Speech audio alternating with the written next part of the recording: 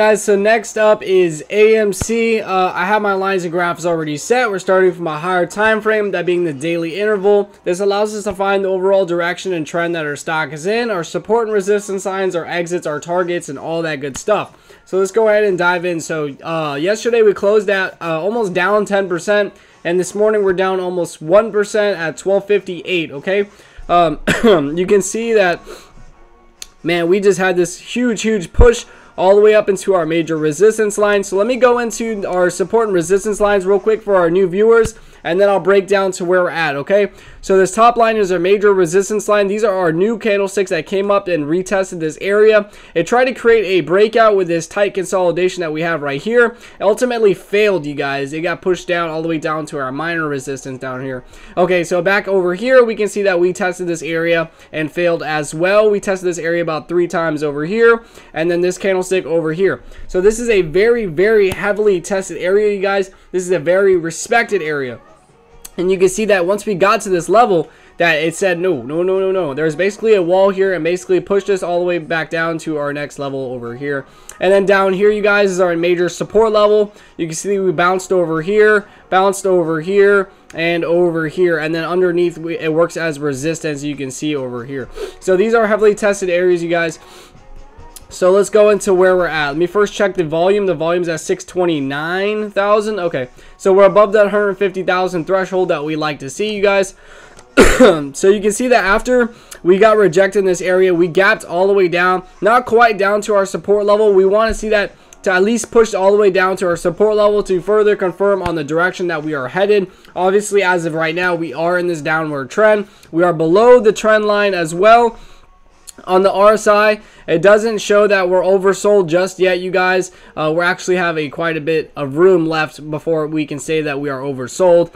Let me first go down the 1 hour interval, and what this allows us to do is to actually see these individual candlesticks that we see here, but in more detail, and basically provides us more information to predict our technical analysis. Okay, so the 1 hour chart, you can see that we came down and starting to try to push up. However, you guys, we have all this prior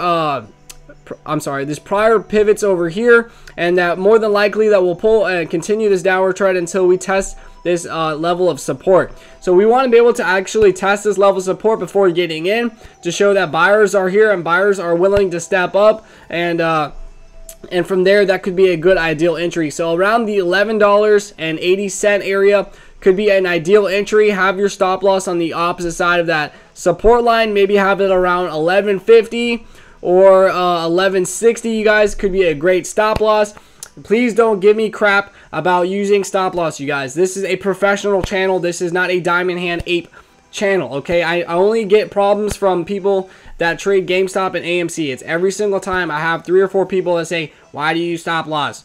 Because we trade professionally. We know what money management is, okay? And that is must needed into the market. If you don't have money management in the market, you will blow up your account, okay? Maybe you're getting lucky now, but from a year from now, I promise you, you will not still be here. This is why I've been doing this for 6 years plus and have never blown up an account.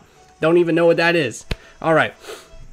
Back onto where we're at. So that'd be the first ideal entry, you guys, is for us to pull back down to the $11.80 area or 87-cent area. That could be the first ideal entry. However, the other one I don't really see happening that soon, but it would be back up here at the $14.22 area or $14.22 area.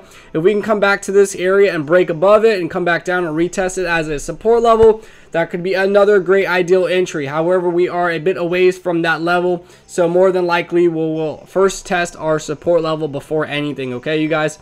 So let's be patient. Let's wait for the best opportunity that we can get, and that's why we do this, so that way we can catch the max gains, okay? So let's just be patient and wait for this to retest our support level and then further confirm on where we are headed, okay? So if you guys enjoy this video or learned anything, please hit that like and subscribe button. It allows me to create this content for you guys Monday through Friday. But other than that, I hope you guys have a beautiful day and happy trading.